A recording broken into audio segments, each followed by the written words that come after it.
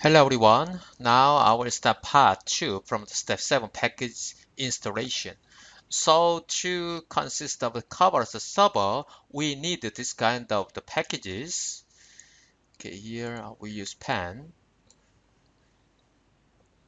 So after we check this kind of packages using this command, maybe if we don't have this kind of packages, just we can install this kind of package using this command yum install like this. Okay, then let's check here in the server system. So here, let's check RPM, SQA, grep KLB5. Okay, here I already installed this kind of the packages. So in my case, I don't need to install. Maybe, but if you don't have this kind of packages, just KLB5 server like this, you can install this kind of packages. Okay, in my case, I already installed, just I will skip this process. Okay, step 8, the KDC configuration. So if we are successful to install this kind of packages, now let's start the configuration of the Kerberos first. This file, etc krb5.com. This is the main configuration file. So here, we need to configure this kind of the contents. For example, it's the realm, it's the domain name, char.com, and the realm also this one. And the KDC will have this IP address 192.168.25 and port number. Admin server also the same IP address and port number 749. And the domain realm here change like this, char.com, and server.char.com, client.char.com will join to this the realm as a kind of the host. And after that, in this part, we need to add this line validate true. It means login program will validate, should validate the KDC to protect the client system from fake KDC. Okay, number 2, and after that, we need to make a Kerberos database file using this command. KDB5 util create -r, and here the char.com will be our rel and -s. And if we are successful to make this database file, then here in this directory we can find this kind of file principal. And after that, in this directory, we need to configure kdc.conf. So just here only change our realm, and of that master key type default principal flag like this. Number 4, kadm5acl. ACL means the access control list.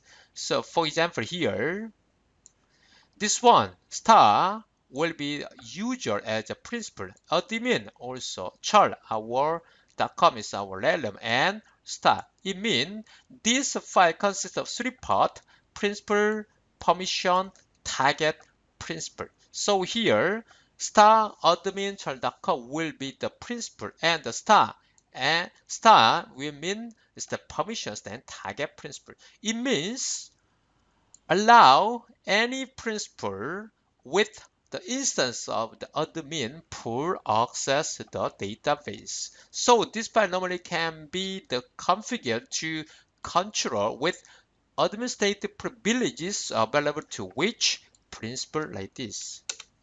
Number 5, and after that, we can add some principal to the database. For example, here root as administrator and the username Linux, and after that we can use this command list principal to list all the principals. And one more command, get principal Linux. This command will show the information about all principals. Number 6, create kadmin kit file. And after that, after adding this kind of principal to the database file, we need to make kit file. Kit file will be a database file. So here in my case, I will add this one and this one. Number 7, so now we add user, root, and Linux to the kit file.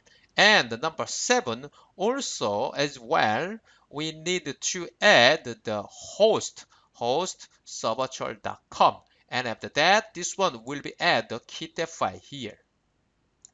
So host serverchal.com. Later, clientchal.com also will be joined or will be included this file. And after that, number 8, start KDC daemons using this command service krb5 KDC start and the service kadmin start. And we can use the chkey config to register this service to run levels.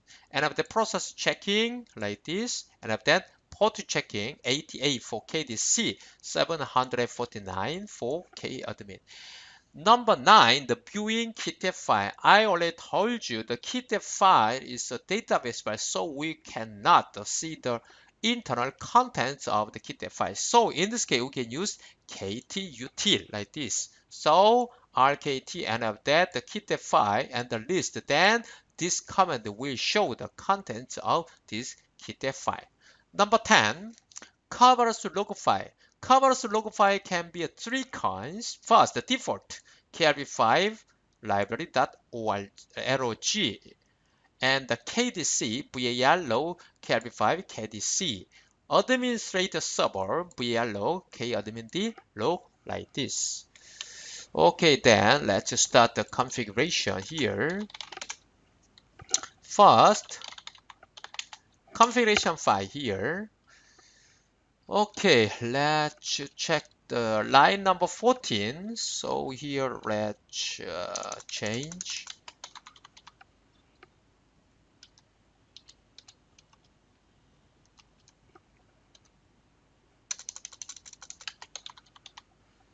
And after that,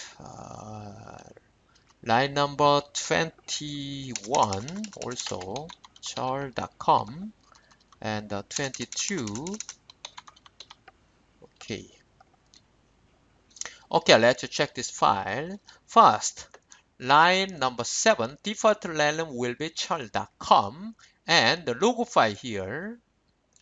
And line number 14, the realm is char.com and KDC IP address and port number, admin server IP address and port number, default domain will be char.com. And here, line number 21, 22, this one. So our main, the realm will be char.com, and to this realm, two hosts, serverchar.com and clientchar.com will join to this the realm. And line number 31 here, validate true. Okay, let's finish. Okay. And after that, please come this directory. So here, ACL first. Okay, here let's change our realm chulchar.com, and after that KDC conf here also, line number 6 here char.com, and the master key types here, and one more line here, default principal flex, and this one will be pre-authentication. Okay, and after that kdb util create -r char.com.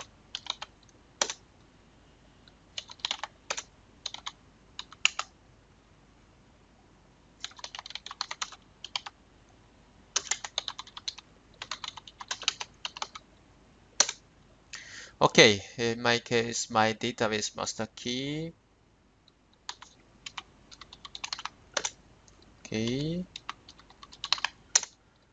Okay, so now here, this kind of file is created because this one is a principal, this one is the database file of the Kerberos. So now let's start the Kerberos configuration. Okay, here let's start adding first add planc root admin and the password and okay, I'm almost Linux username. Okay.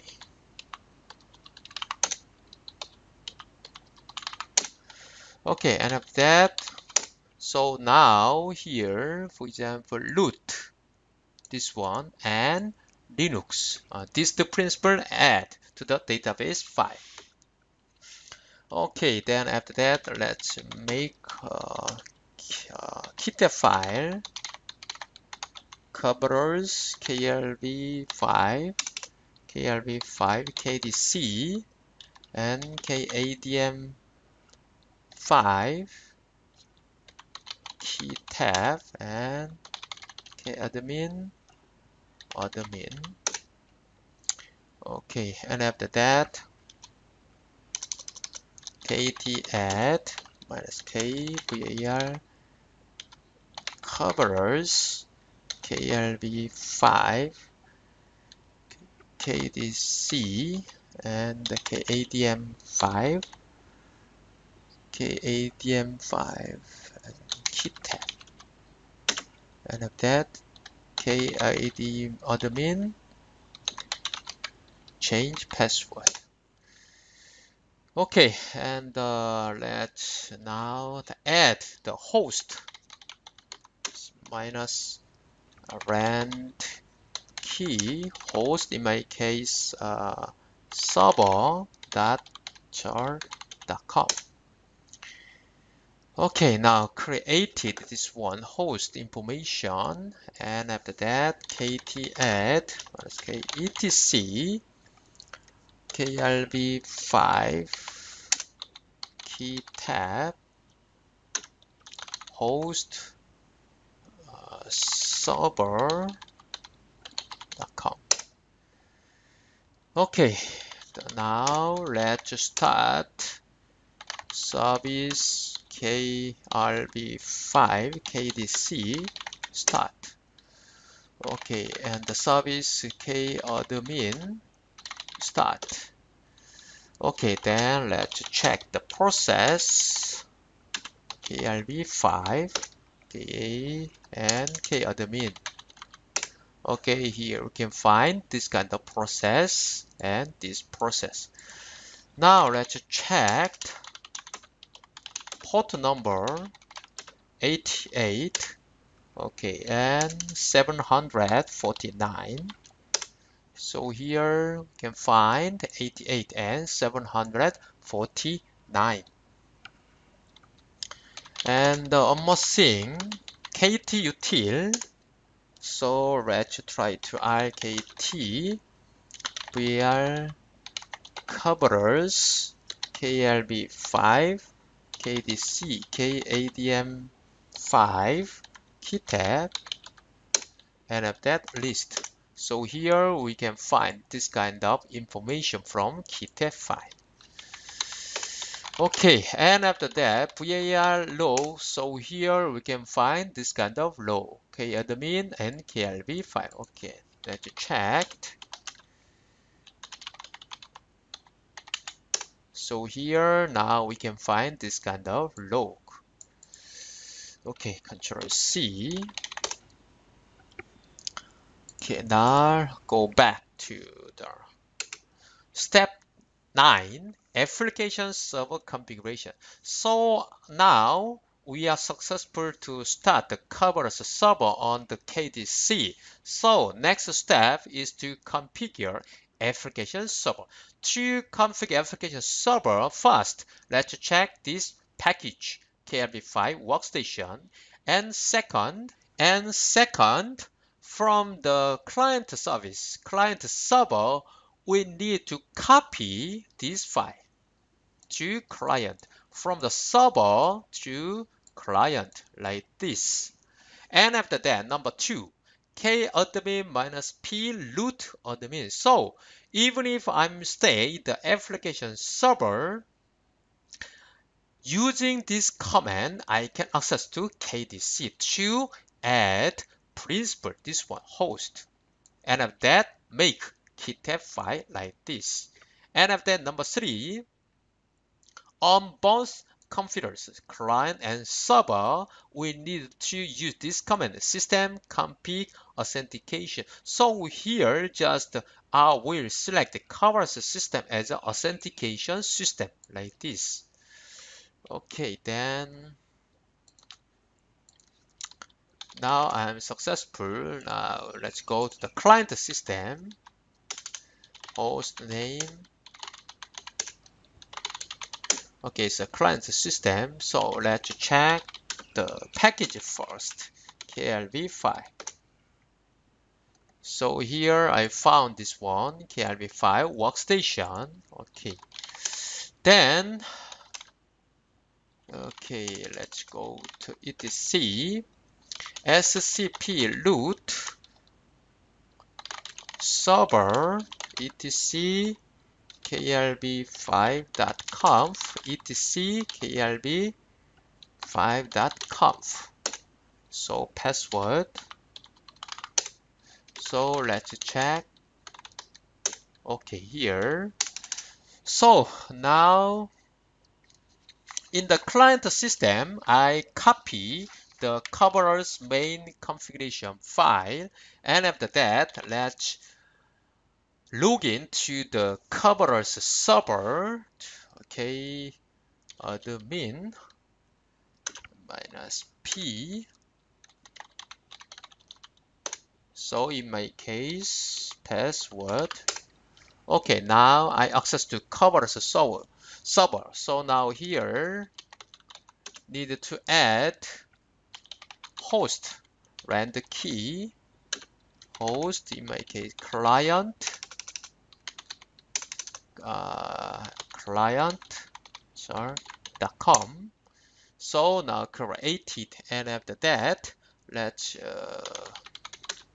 key tab file, klv5 dot key tab and host client.com. Okay, now I'm successful to add this host information, and after that, system config authentication. So here, please check the authentication tab. So here, Kerberos, enable Kerberos support. First check this one, configure.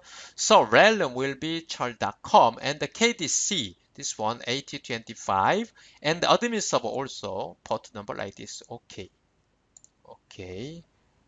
In the server also, system config authentication. So here, please check the authentication. Kerberos, enable Kerberos support. So also this one, charles.com and KDC and admin server, same. Okay, now I'm ready to use Kerberos system. Step 9. Okay, now let's step 10. Testing. So in this video, I will test the two servers, SSH server and Taylor server. To test SSH server in the application server, I will configure like this. And to use or to support the Kerberos authentication on SSH, you need this one. GSS API authentication, yes. GSS API delegated credential, yes, two kinds. But in my case, I will not use this one because of some testing. Later, I will show about this one. And after that, service SSHD restart. Testing on server. At first, I will use this command. After login to the Linux user, klist, I already told you, to see or to list the key information or ticket information. So maybe the user does not have any ticket, then I can use this command, okay? And after that, SSH. Okay, telnet also.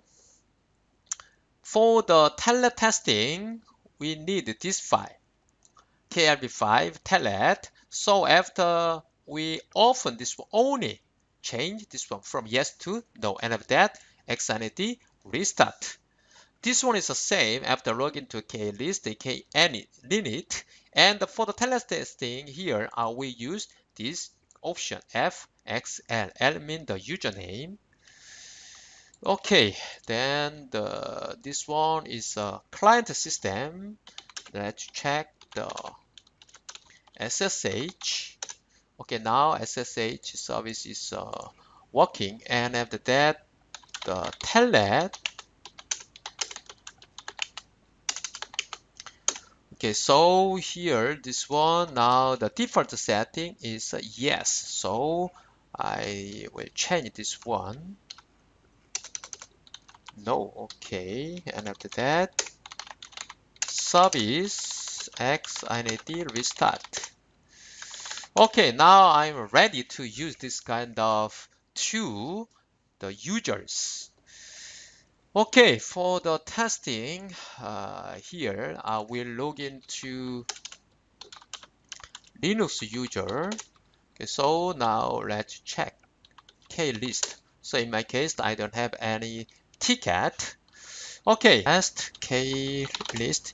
In my case, right now I don't have any the key. So here kinit. So password. So let's check. So I got this kind of the ticket from KDC, and after that SSH Linux client. So now I'm successful to log in SSH server in client system without password because I have already the ticket from KDC. Okay, then let's check again klist. So now I got a ticket from TGS for the application of SSH.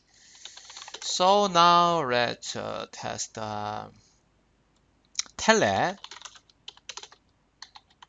username Linux client.com. So in my case also Kerberos accept, and now I'm successful to log in the telnet server without password using only ticket. Okay, let's check. So klist. So I got another ticket like this. So the testing.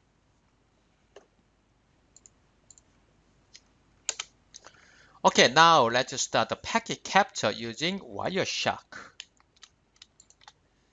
Okay, in my case, in the client system, I will start the packet capture. So interface start. Okay, here let's test. So now this guy is a Linux user, and let's check the key. Okay, then let's delete, and after that, so now I don't have any the key, and after that, let's start key issue. Okay, now, so I got a ticket from the KDC, and after that, let's try to log into the SSH server Linux client. Yes. So now I'm successful to log in without password because of ticket. Okay, again, klist. So I got a ticket from the KDC for application server SSH. One more testing, telnet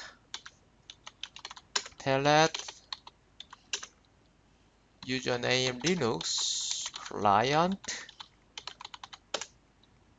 Okay, also I am successful to log in without password using only the key.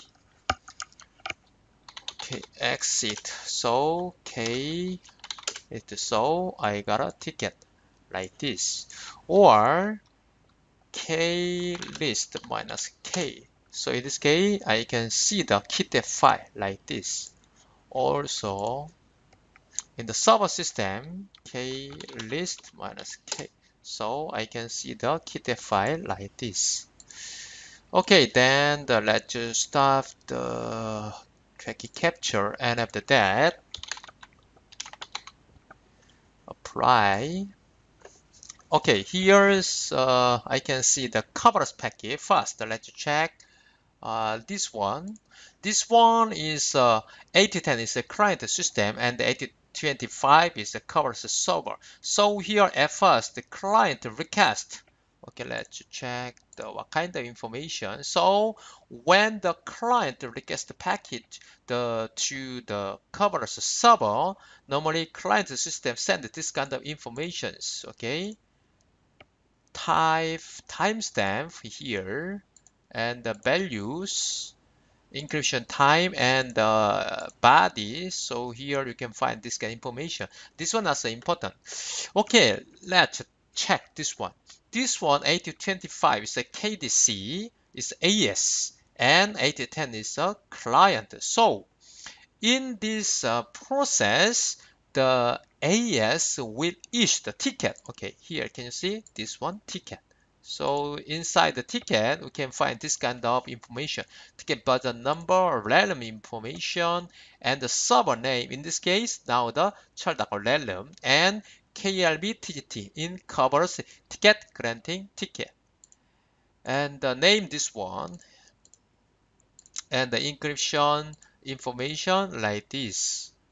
So here we found the ticket, and one more ticket. Let's check this one. Now the client system to server, and this one maybe when here maybe covers the client system will use. Okay, let's check the what kind of information he is sending now,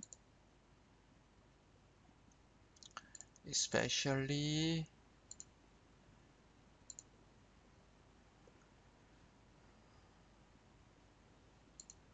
random information, and valid time, and the nonce, and encryption encryption types. And after that, okay, this one from the TGS to client. So here we can find ticket also. Ticket also has this kind of informations. The name now the client.com, the client system, and this client system will be the application server. So now this ticket will be used for application server by client. Okay, and one more thing. Okay, let's test this one. 25. Also this one, there is a ticket information like this. So this one also user will be the client, the chart.com folder. Is in my case now I use the SSH and Telnet. This one will be the Telnet application server. So if we use this kind of the Wireshark, you can see the internal data using this kind of ticket. You can find this kind of ticket, and the ticket button numbers, and the encryption information also, and the body information, and option information also, encryption information also like this. Okay, so far I explained about the packet capture using Wireshark.